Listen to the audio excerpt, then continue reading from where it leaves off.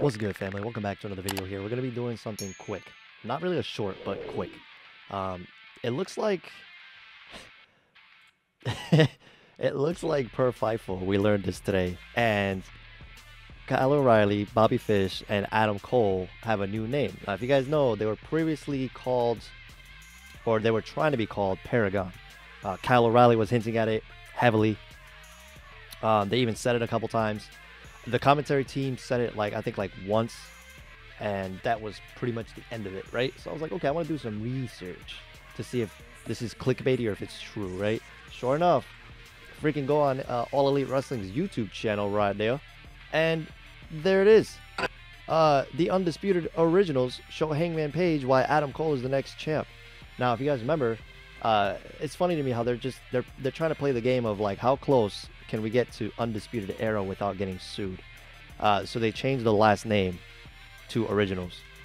And then a lot of people were like, well, the Undisputed Elite would have made sense. And I'm like, well, if you separate them from the Bucks, then that moniker doesn't belong to Red Dragon and Adam Cole. It belongs to the Bucks, Hangman, Kenny, and technically Cody, I guess. So like, if you separate them, it's not going to count as much. But a few people in the comment section were pretty funny about it. The Undisputed Original.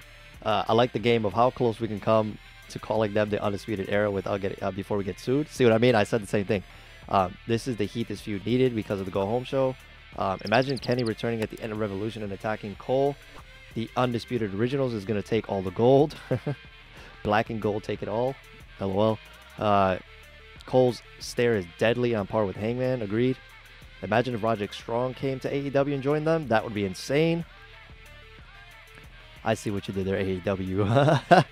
See what I mean? Like, it's just so much, man. It's so much. But anyways, wanted to make this quick video.